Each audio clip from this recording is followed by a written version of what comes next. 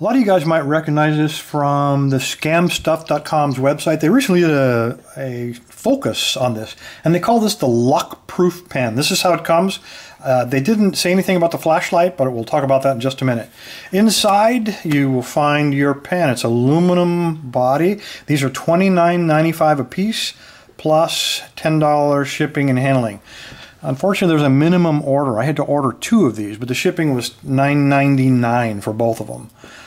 Very nicely machined. It's not bad. It's a pretty hefty pen, very large for a pen. And the selling point on this is that in the end of it, there's a piece of carbide. And in the video, they show a guy taking this and then jabbing a piece of glass to shatter, use that point to shatter the glass.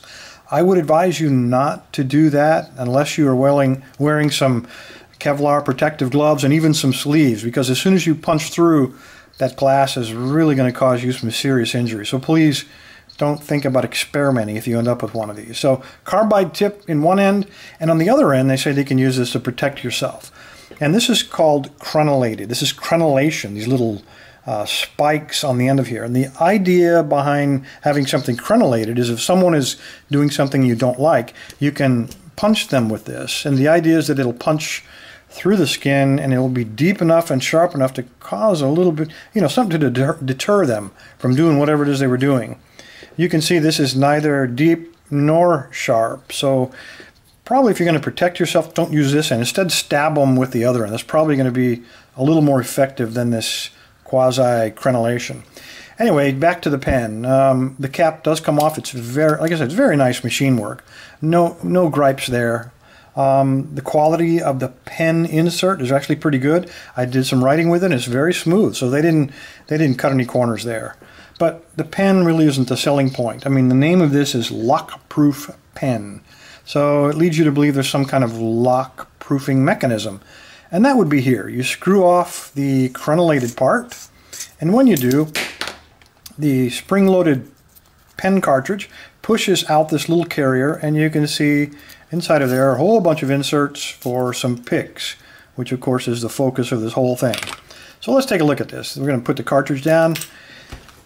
Here are the picks that you get, and I have to say I'm not going to waste a lot of time. These are the crappiest picks made out of the cheapest, softest metal that you can imagine. These are very, very soft, almost like tin, and they're also very, very sharp. So they punch these out of a piece of very soft steel and then just put them in here. This is an afterthought. This is not the focus of this pen. It just happens to be the name that the Scam Stuff website put on this thing. These are junk. And to make it worse, once you take these out to pick a lock, this is how you have to do it. There's no way to mount these picks anywhere. The closest I could come up with is if you take this plastic insert and you slide them right there, then maybe you can slide your pick in there a little bit, and it kind of holds him, not real well as you can see, but there's no other slot or clamp or any way to mount these things up. So they are junk picks, and I gotta say, Scam Stuff, this is a scam. This is a piece of crap. This is junk.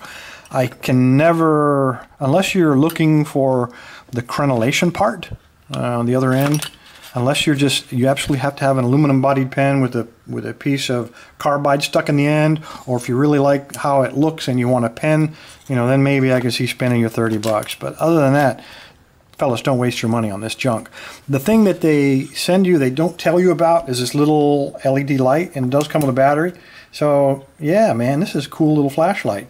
So, maybe if you want the flashlight, $30 is not so bad, but the rest of this, not so much. Anyway, I'm going to give these away. I got 2 of them because 2 was the minimum order. Go to the website. In the center of the page, there's a enter contest button. Click it, fill it out to register, and in 48 hours, we will pick 2 not so lucky winners.